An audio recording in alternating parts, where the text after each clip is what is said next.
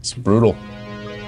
There's nothing that you can do except watch in abject horror. That's heavy.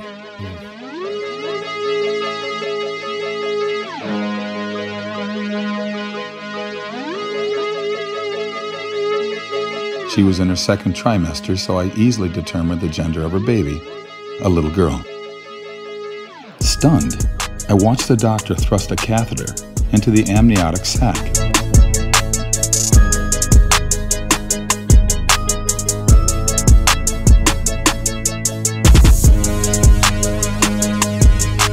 The remaining body parts, the head and torso, were removed.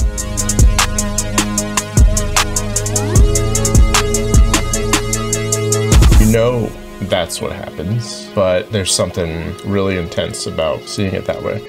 It doesn't get easier to watch that, eh? No. As somebody who's a long-time voice for the unborn, I was myself shocked by this video. We Christians need to learn how to use art to present beautiful stories to compel the gospel truth or the biblical truth. Now, this animation did exactly that.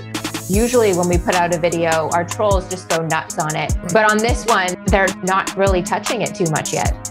I noticed that too. It silenced the opposition.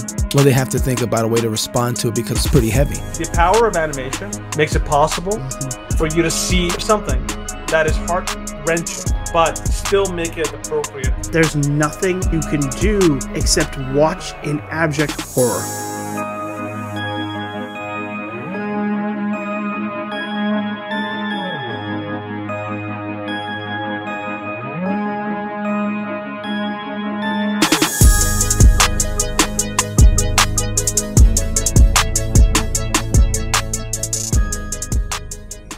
Forgive us.